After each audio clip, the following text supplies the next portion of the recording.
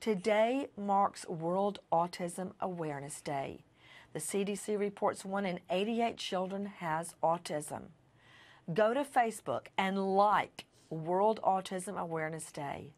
I did it on my page. For more, go to autismspeaks.org. Coming. What letter is that? A. What's that? B. 3-year-old Colton is working on his letters. If you could describe Colton in one word, what would it be? Happy. Yeah, happy. He was also diagnosed with autism 8 months ago. First came the emotional shock, then the financial. It's approximately $1,000 out of pocket a month. Between everything, between all of the therapies. And even though 29 states require insurance to cover autism treatment, families still bear a large burden. We still have co-pays. Right now I've been fighting with insurance since like August to get him occupational therapy. We want to give him everything, every fighting chance that we can give him. He's going to be something special. We just know it. Autism's cost to society, from treatment to lost productivity, can be staggering.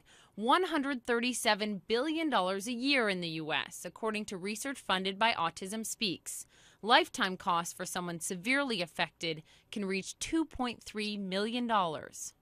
Do you think about what it's going to be like having Colton at age 20 or so? I don't. You worry about so many things that thinking about him at 20, right now I can't go there. But that day will come, and it can mean a whole new set of financial challenges for families because many people with autism will need lifelong support. All right. I think of Clinton, I think of love, just unconditional love.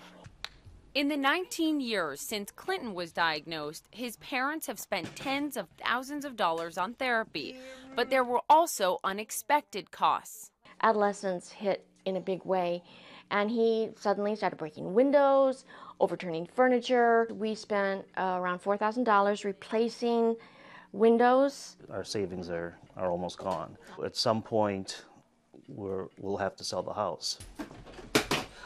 Clinton graduates from high school in June at 21 years old. Yeah. How are you feeling about that?